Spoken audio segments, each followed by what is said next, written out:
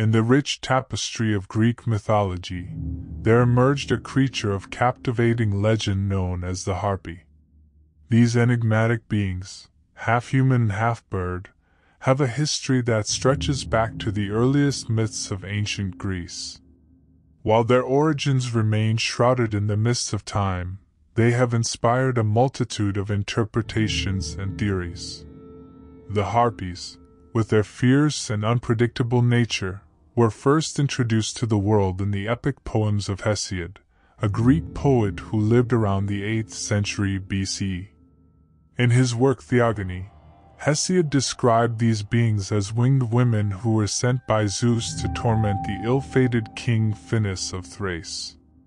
They were sent to steal his food, swooping down with their sharp talons to snatch away his meals before he could partake. The name Harpy itself is thought to originate from the Greek word harpyria, meaning snatchers or robbers. It perfectly encapsulates their predatory behavior, swooping down to seize what they desired with unmatched swiftness. Beyond Hesiod's accounts, the Harpies made several appearances in other Greek myths, often as agents of divine punishment. In the tragedy Prometheus bound by Aeschylus, they were depicted as servants of Zeus, tasked with restraining the titan Prometheus on a desolate mountaintop. As with many ancient myths, the origins of the Harpies are open to interpretation and have given rise to various theories. Some scholars speculate that these creatures may have drawn inspiration from earlier Near Eastern myths and depictions of bird-like demons. Others suggest that they may have evolved from a combination of bird and human attributes found in different cultures.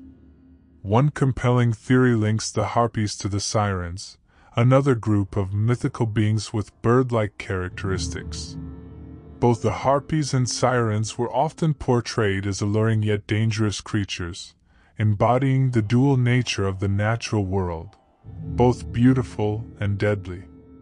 In later centuries, the concept of the Harpy evolved beyond Greek mythology and seeped into various aspects of art, literature, and culture.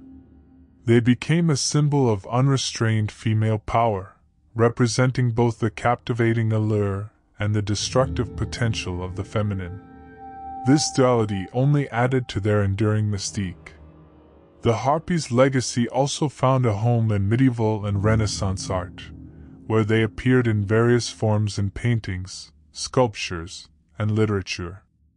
Artists and writers drew upon their rich mythology to explore themes of temptation, punishment, and the eternal struggle between humanity and the natural world. Today, the Harpy endures as a captivating figure in popular culture, often portrayed in books, movies, and games as a symbol of both beauty and terror. While the origins of these mythical beings may remain shrouded in mystery, their enduring presence in our imaginations is a testament to the power of ancient mythology to captivate and inspire us across the ages.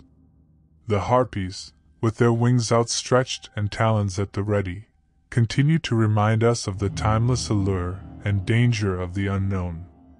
Now, let's venture into the realm of Harpy desires and goals. In the tales of ancient Greece, Harpies were frequently depicted as agents of divine retribution. One of their most famous roles was as tormentors of King Phineus, whom they punished for his misuse of prophetic powers. In this context, their goals seemed to be to enforce cosmic justice by preventing him from enjoying a meal, symbolizing their role as harbingers of punishment for those who defied the gods. Another key appearance of the Harpies was in the myth of Prometheus, where they served as instruments of Zeus's will in punishing the Titan for stealing fire and giving it to humanity. In this narrative, the Harpies were sent to bind Prometheus to a mountain and subject him to eternal torment. Here, their goal aligned with Zeus's desire for retribution and control over a rebellious figure. While their primary role was often one of punishment, the Harpies' behavior also hints at a more instinctual desire for sustenance. In Hesiod's writings, they were described as stealing Phineus's food, suggesting a basic need for nourishment. This aspect of their character highlights the dual nature of the Harpies, embodying both a supernatural force of punishment and a more primal hunger. Beyond these specific instances, the Harpies' broader goals remain shrouded in mystery. They are often associated with the unpredictable and capricious aspects of nature, and their actions may be driven by instinctual urges rather than deliberate intentions. In some interpretations, they are seen as personifications of storm winds, embodying the chaotic and uncontrollable forces of the natural world. In the realm of art and literature, the Harpies have been reimagined and repurposed in various ways. Their symbolism has evolved to represent broader themes, such as the allure and danger of the unknown, the power and unpredictability of the feminine, and the tension between civilization and the untamed wilderness. In modern times, the Harpies continue to capture our imagination as multifaceted symbols, each interpretation offering a different glimpse into their desires and goals.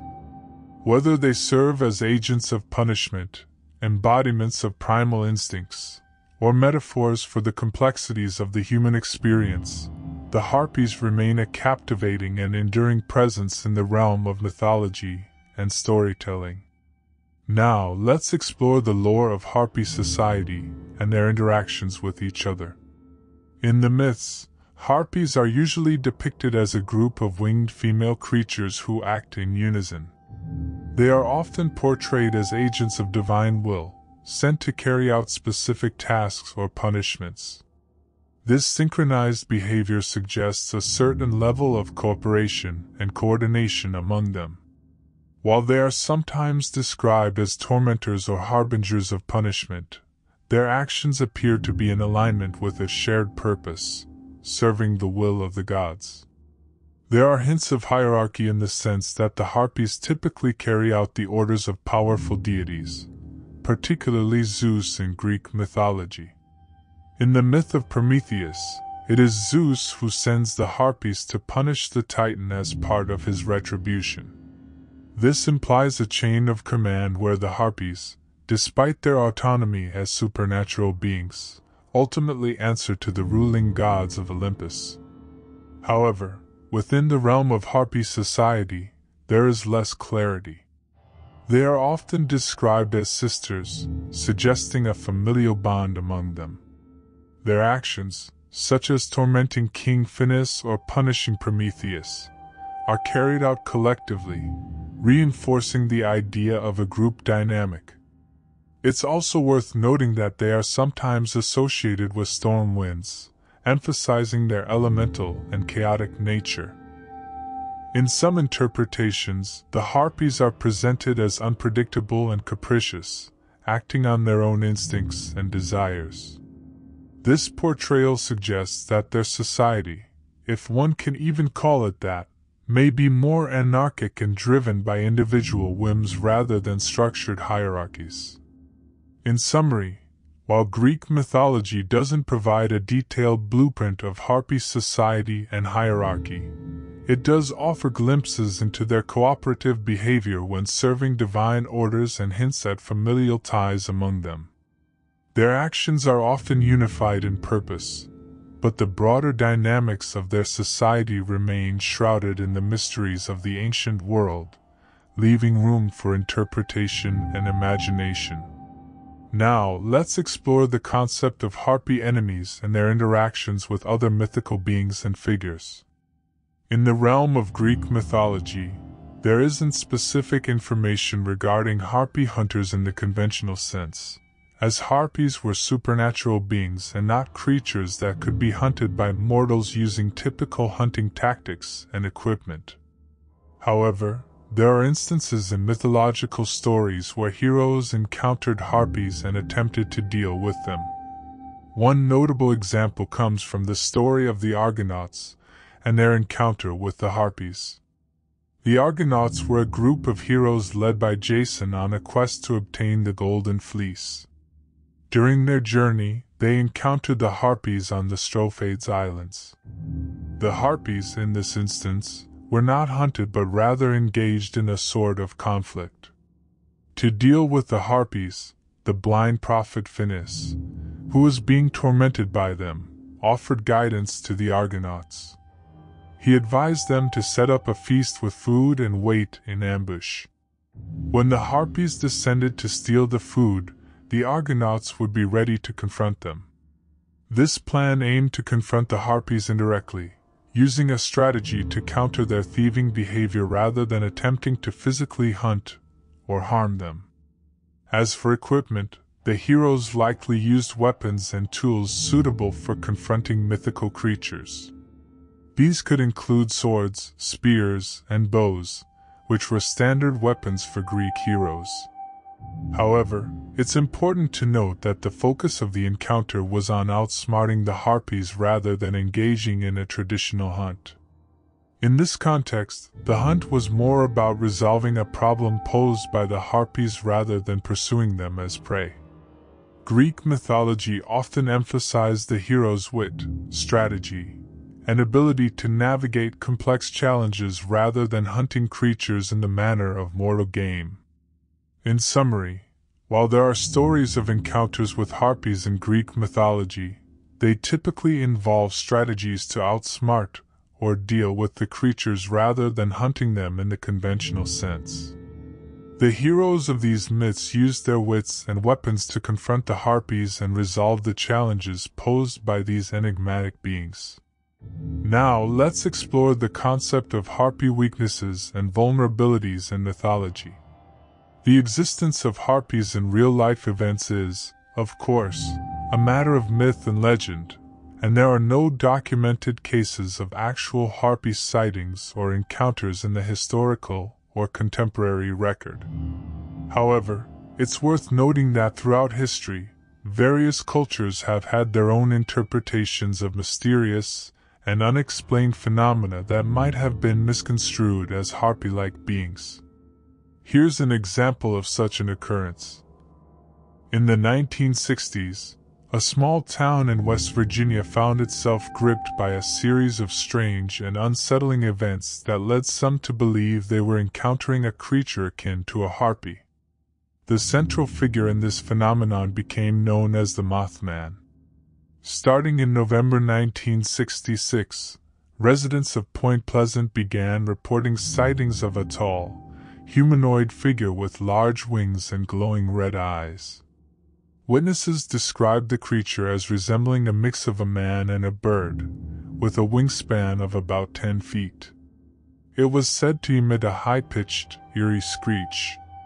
The Mothman sightings were often accompanied by reports of strange occurrences, including electrical malfunctions, strange phone calls, and even sightings of UFOs. These events created a sense of unease and fear in the community. The apex of the Mothman phenomenon occurred on December 15, 1967, when the Silver Bridge, a vital bridge connecting Point Pleasant to Ohio, suddenly collapsed during rush hour, resulting in the deaths of 46 people. Some locals believe that the Mothman sightings were an omen or warning of the impending disaster. While the Mothman phenomenon is not directly related to the Harpy of Greek mythology, it illustrates how mysterious and unexplained phenomena can lead people to interpret strange sightings as supernatural or mythical creatures. In reality, the Mothman was likely a case of mistaken identity, with eyewitnesses potentially observing owls, sandhill cranes, or other large birds at night. The Mothman legend has since become a part of American folklore and has been the subject of books, documentaries, and even a Hollywood film. It serves as a reminder of the enduring human fascination with the unknown and our propensity to attribute meaning to unexplained events, much like the ancient myths that continue to captivate our imaginations. In essence, the Harpies have transcended their origins in Greek mythology to become archetypal figures that resonate across cultures and time periods. Their portrayal and symbolism have evolved, reflecting the cultural context in which they are found. From ancient Greece to modern pop culture, the Harpies continue to captivate our imaginations with their enigmatic and multifaceted nature.